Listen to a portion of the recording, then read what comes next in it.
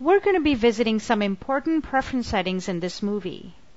I want to point out up front that these settings aren't critical per se, but I like to recommend that my students set it up like that in their preferences for an optimal use of Photoshop. And of course, along the way, as you set up your own unique way of working, you can go right back in there and reset these preferences to your liking. So to get started, either type Command K or Control K on the PC, or simply choose Preferences from the Photoshop menu and then choose General. In the General pane, I recommend that you choose Bicubic Sharper for interpolation. Now this was new to version CS, and it'll make sure that the resizing and the scaling work you do is calculated with precision and with sharper looking edges. Next, I usually recommend some of these settings to creative professionals that are involved with print and web design. First, turn off Export Clipboard. This is to avoid delays when switching applications. Likewise with Show Tooltips. Unless you're a rank beginner or someone that needs a little extra reinforcement when using a new version of Photoshop, for instance.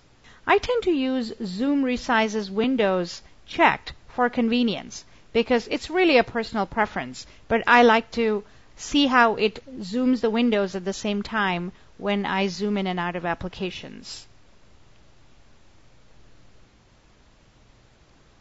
When you get familiar with using the Bridge software, you'll want to check Automatically Launch Bridge. I leave this unchecked because I have Photoshop and Bridge launch automatically when I boot up my computer.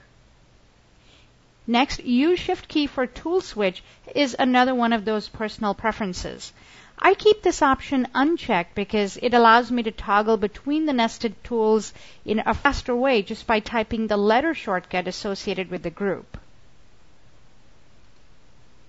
In the next pane called File Handling, I set the option Maximize PSD and PSB file compatibility set to Never. This way I can avoid being asked if I want to save a flattened version of the file at save time. However, if you're a digital video professional or someone that needs backwards compatibility, you might set this option to Ask instead and decide on a case-by-case basis.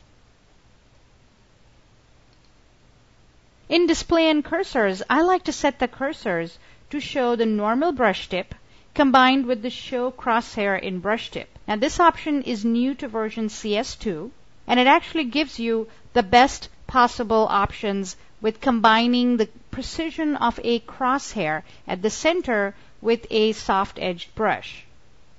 If you choose full-size brush tip, it allows you to preview the edge that really does the work when using soft-edged brushes. In Units and Rulers, I like to set the units to pixels, which is a nice absolute measurement for these raster images. If you're doing work that'll be combined in any way with artwork from a vector program or page layout, you can switch the rulers to another unit system on the fly, and I'll show you how in the movie titled Favorite Shortcuts.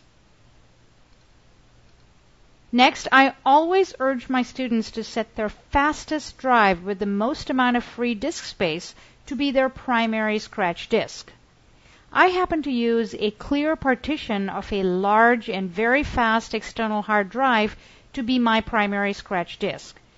This allows me to perform a regular tune-up on this partition to keep it optimized, and I don't have to worry about backing up any files in that drive before I do this. And finally, in the Type section, there's a new preference setting that allows you to set the previews in the font menus to a nicer, larger size. That was a really smart move, I thought, and pretty considerate on Adobe's part. And now that you've got your preferences saved, you can simply quit the program or exit it. These preferences are then saved in this exact condition and will reappear when you launch the application.